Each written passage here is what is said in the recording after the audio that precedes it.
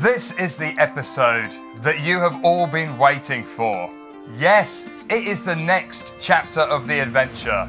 We are heading to the United States of America.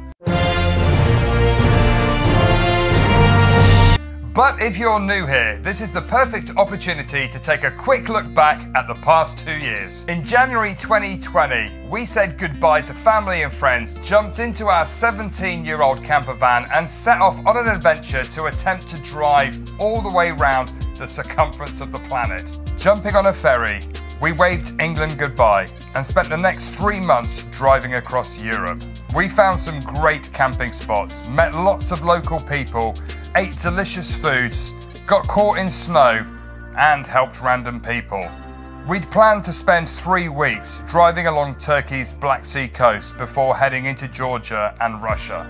Whilst in Istanbul, the borders around us closed. COVID had caught up with us. Because a couple from Shropshire who set off on a round-the-world trip in a camper van now find themselves trapped in a deserted public car park In Old Town Istanbul. I think they're going to need that sense of humour.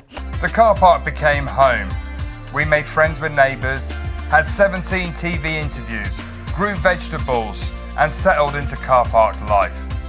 We learnt firsthand about the kindness of strangers. After 95 days, we left the car park, and with borders still closed, we went on an epic road trip around Turkey and Georgia. We drove all the way from the Greek border to the Georgian-Russian border. We visited the touristic west coast of Turkey to the far eastern corners, from the Black Sea coast to the Mediterranean, where we opened a turtle rescue centre. That is another story.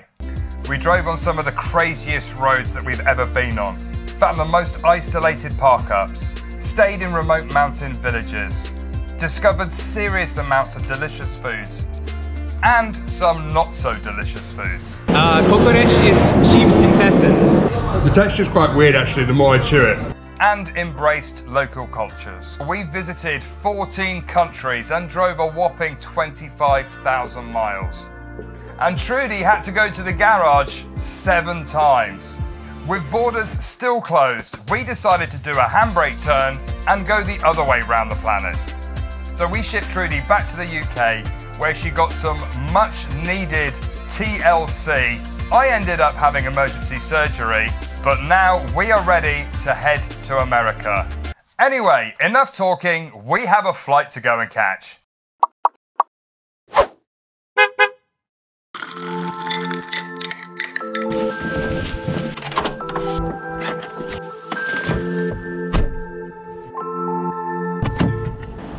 Goodbye Mark, brother-in-law that's looked after us and let us stay at his house for far too long.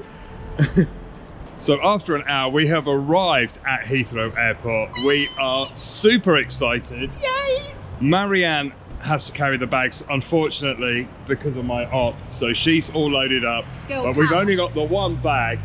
What an exciting day.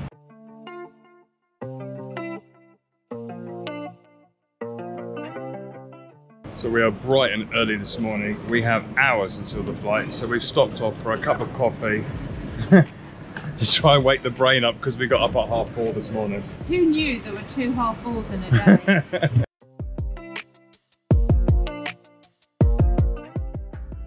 We've made it through security and all good.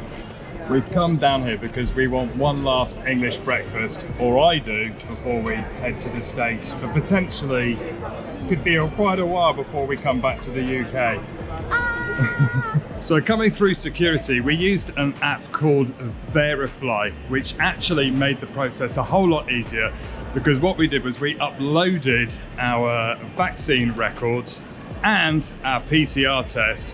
So when we arrived at the check-in, all we had to do was show our passport, which compared to the last flights we've done was a much easier process.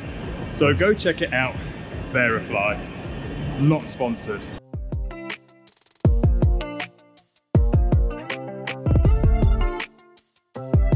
Transit is departing. Next stop goes B32 to B48.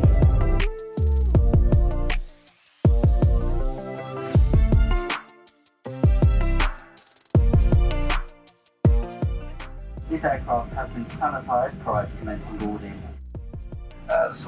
some very strong jet streams over the Atlantic. We're trying to avoid those. So the captain's just said it might actually be a little bit of a bumpy, windy ride. We actually have the last 2 seats right at the back on the plane. And the reason is because I like to sit on the aisle, but we need to film out of the window. And this is the best of both worlds. 2 seats right at the back. How cool is that? The safety car in your seat area, and this includes important safety information specific to this aircraft type, such as brake position. It's a bit bumpy.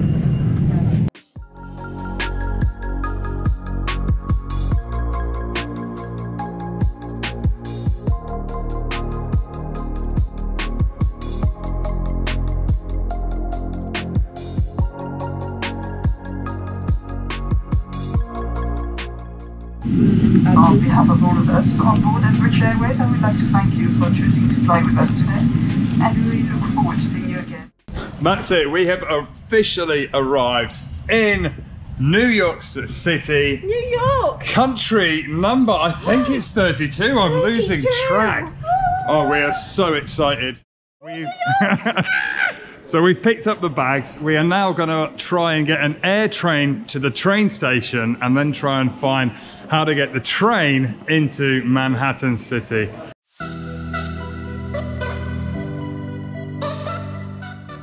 Self-denial or boarding an aircraft. Federal service for hotel shuttles and rental cars.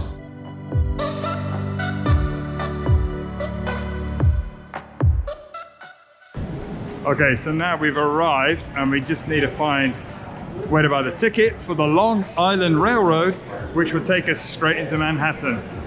Who needs a taxi?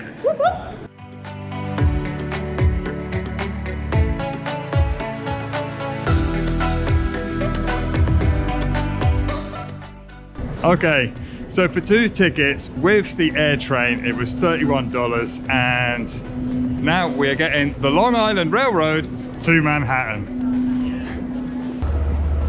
Track 1.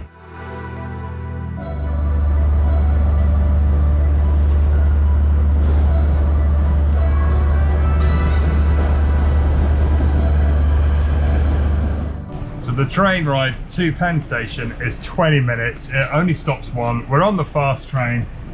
Superb. Everyone's super. Everybody is super friendly.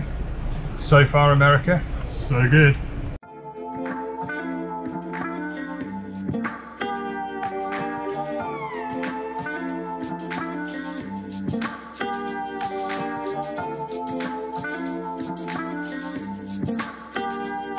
I spy the hotel, the New Yorker, right there, West 34th Street.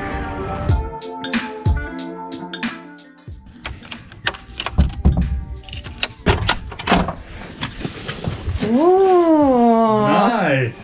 Look at this. I'm excited to see if we have a view. Do we have a view?